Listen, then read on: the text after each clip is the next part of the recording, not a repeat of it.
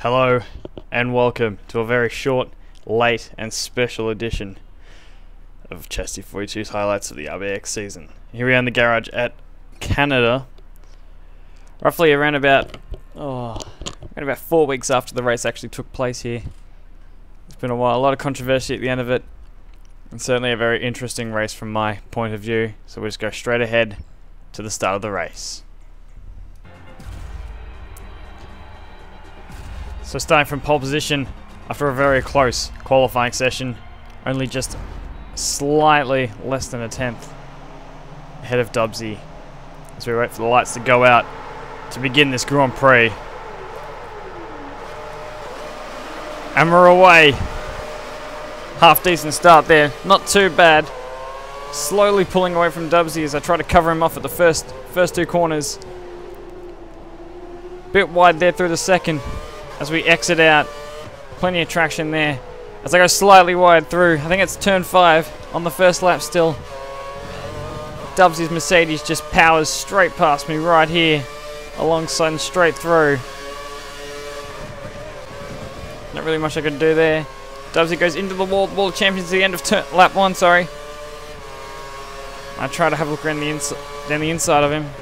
But he just breaks that fraction later than me. Holds the inside line. I try to keep it tight to him. Can't really do anything about that. Safety car's out. Zampli has crashed on the second lap. And we've just restarted here on this lap, lap 5. And Dregler has just flown straight past me there. A little bit of mistake of the Waller champions.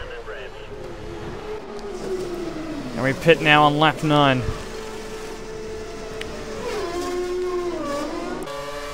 The harder compounded tyre. He's looking at HSV now in 5th place, trying to cut past him, trying to get ourselves back in the head. As we've found out, having a look, Dregler right behind me there, slip back between the pit stops. As he squeezes me up, I stay in 4th gear for a really long time, lose a bit of speed. Onto the grass, forced there, being blocked out by HS. End up wide at the next corner, have a little bit of a lockup, and there's a bit of contact there after the lockup, but I managed to keep it on in a straight line and on the circuit, get through there. A little bit slidey through the final chicane, and Dregler with the DRS just flies past me. Absolutely nothing I could do there to defend from that.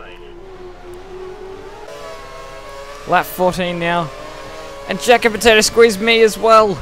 Everyone's squeezing me, feeling like a lemon at the moment. Squeezed again. Just a little bit from Dubsy after he rejoins the circuit. Chaotic first half to the race, and another safety car. I think that was from Shervo Jones causing that one. 3rd place it appears. 4th place, no, sorry. As we restart the race on lap 22. Jack Potato just blocking both sides. Trying to have a look around him here. Looks like we're matching pace absolutely perfectly. We're probably at the exact same speed as he's just on the inside line though, so it's going to make it hard to pass here as he just creeps ahead. So we go through the final turn.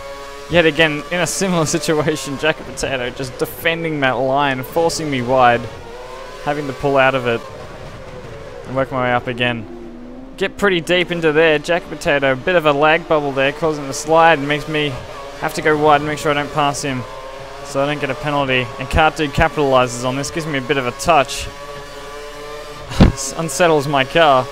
It goes straight down the inside. A little dirty there from Cartoon, but not too bad really. All's fair racing as I smash into the wall of champions. And we've moved ahead to lap 30 and it's starting to rain.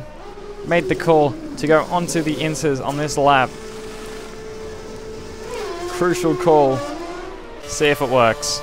P6 at the moment, and I nearly clean up Cartoon as he pulls us aside, and I choose to go for the wet tyres with only 2 laps to go in this Grand Prix. Absolutely incredible stuff unfolding right before us.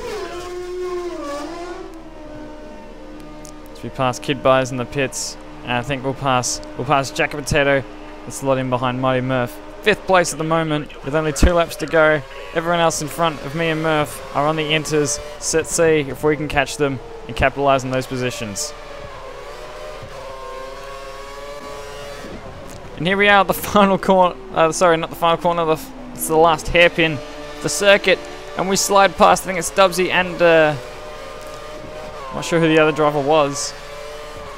And now up into 3rd place. Mighty Merv closing in on Dregler up ahead. Only one more corner to go. Where will we end up at the end of this? Not in. I turn in a little early, and it slides into the wall of champions. I've crashed straight into it. I've lost a few positions there. 5th place, 6th now. And then try and get out of the way of Cartoon as he slides past. In 7th place now. A horrendous end. What could have been a 2nd place finish. But due to some penalties, end up in 4th place. Thanks for watching, everyone. If you like this video, please like it and subscribe to see any more Race League videos. I will bring you all the action from Silverstone really soon, so stay tuned for those. Thanks for watching, everyone. Catch you later.